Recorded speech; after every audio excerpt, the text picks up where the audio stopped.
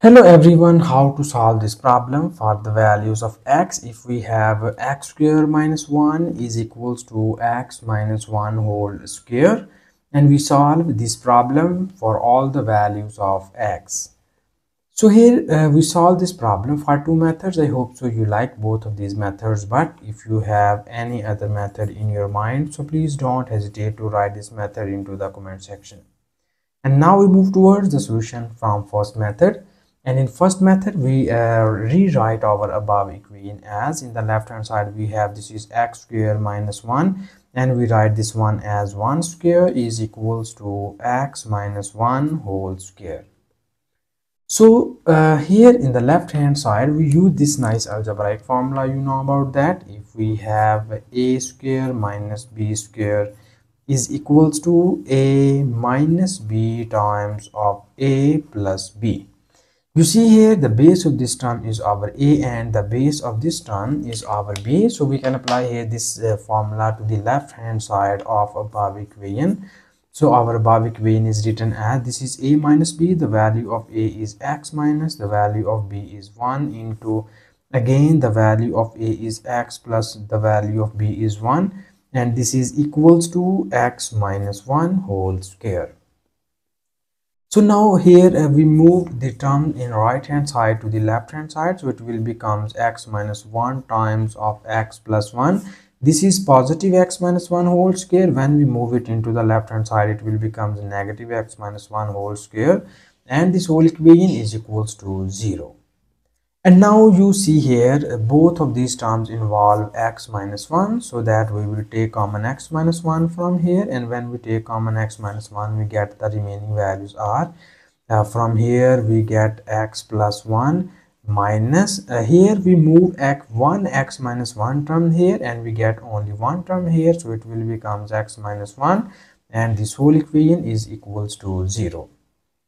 So further in the next step we have x minus 1 times of x plus 1, and we multiply this negative sign on both of these values and it will becomes minus x and plus 1, and this whole equation is equals to 0. So further in the next step we have x minus 1 times of this is the negative and positive term are gone, and we will get here 1 plus 1 becomes 2, and this whole equation is equals to 0.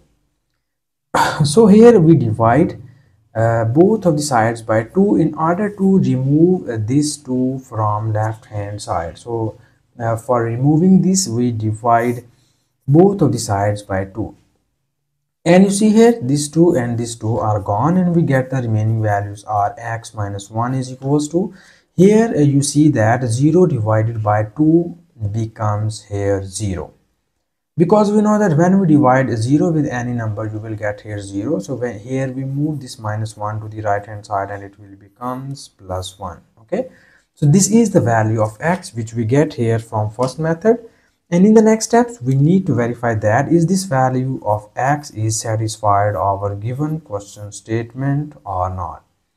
So for the verification of this value of x, we need to copy down given question statement here. It is x minus 1 is equals to x minus 1 whole square. So this is the given question statement, and here we substitute the value of x is equals to 1 on both of the sides. So when we put this value here, it will becomes 1 square minus 1 equals to 1 minus 1 whole square. And we have 1 minus 1 becomes 0, and this 1 minus 1 is also becomes 0 and its whole square. So 0 square and is equals to 0. So this means that both of the sides are equal when we choose x is equals to 1. This means that x is equals to 1 is satisfied our given question statement. So we finally conclude about the solution set of this question is that x is equals to 1 be the solution set of this question.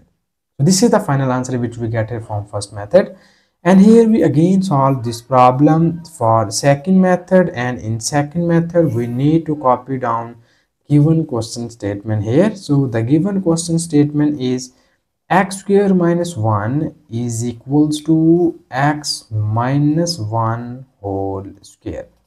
This is our given question statement, And in the second method, we use here another algebraic formula into the right hand side in order to find the values of x from here. So you know about that. If we have a minus b whole square is equals to a square minus 2 times of ab plus b square. So here we apply this nice formula into the right hand side. So after applying this formula, our right hand side is written as in this form. So first we write here our left hand side, it is x square minus 1 is equals to, this is x minus 1 whole square. When you apply this formula here, it will becomes x square minus 2 times of a is x and b is 1 plus b square, so b is 1 square. And further in the next step, we need to move all the terms from right hand side to the left hand side, and it will becomes x square minus 1. This is positive x square. When we move it into the left hand side, it will becomes negative x square. This is minus 2 times of x. When we move it into the left hand side, it will becomes plus 2 times of x, and this is plus 1 square. When we move it into the left hand side, it will becomes minus 1 is equals to 0. So here we need more simplifications, and you see here this is the negative and positive term are gone, and you get here minus 1 becomes minus 2 plus this is 2 times of x is equals to 0. And further in the next step, we need to move this minus 2 to the right hand side, and it will be written as 2x is equals to, this is minus 2. When we move it into the right hand side, it will becomes plus 2. And here we divide both of the sides by 2. So when we divide both of the sides by 2, it will be written as 2x divided by 2 equals 2 divided by 2. So this 2 and this 2 are gone, and we will get here x is equals to this 2 and this 2 are also gone, and we get here 1. So you see here in second method, we again get the value of x is equals to 1. But in the first method, we already verified that this value of x is satisfied our given question statement. So we conclude about that the solution set of this question is that x is equals to 1 be the solution set of the given equation. So this is the final answer, and thank you so much for watching this video. Please subscribe to my channel for more exciting videos.